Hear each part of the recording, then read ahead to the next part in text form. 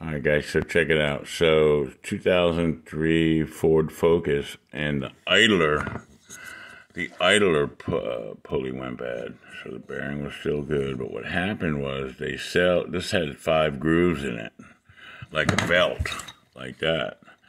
So somebody in the past, this is the same number. See that 6203RS? Look at it.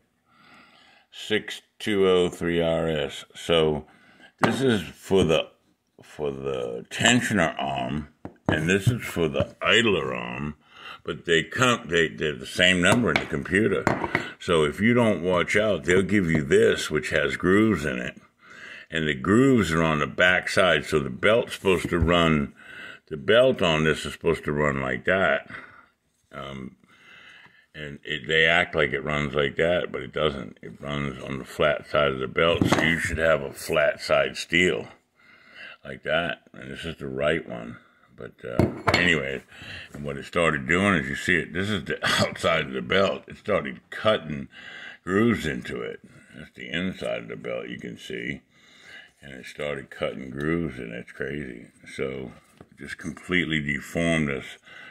Chopped all the verticals out of it, the V grooves, and then the belt slid inside, and then that was all she wrote.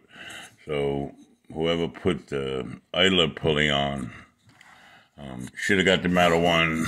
I put it all back together, and then realized the mistake running the belt, so I took it all back apart, jacked the motor up, and wound up because you got to jack the motor up to get this pulley out. And luckily, it's all the same hardware, but that's the number right there. And then that's the number right there. You can see it's the same number. It's crazy, man. 6203RS. And if you don't do this, you have a problem.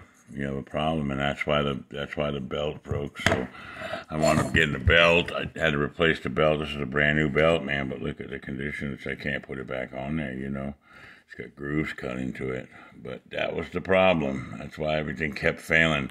And I had already spoke about there was a pulley problem, so I just didn't know what it was. And here's what it is, which... Anyways, we can put it back together and see if I can make it work, and that's what I got to say about that. But you got to check and make sure your parts are right. And I think that this probably has been like that for a while, and they just keep putting belts on it. So hopefully this will make the belt last, which I'm sure it will. So that's where we're at, man. Talk to you later.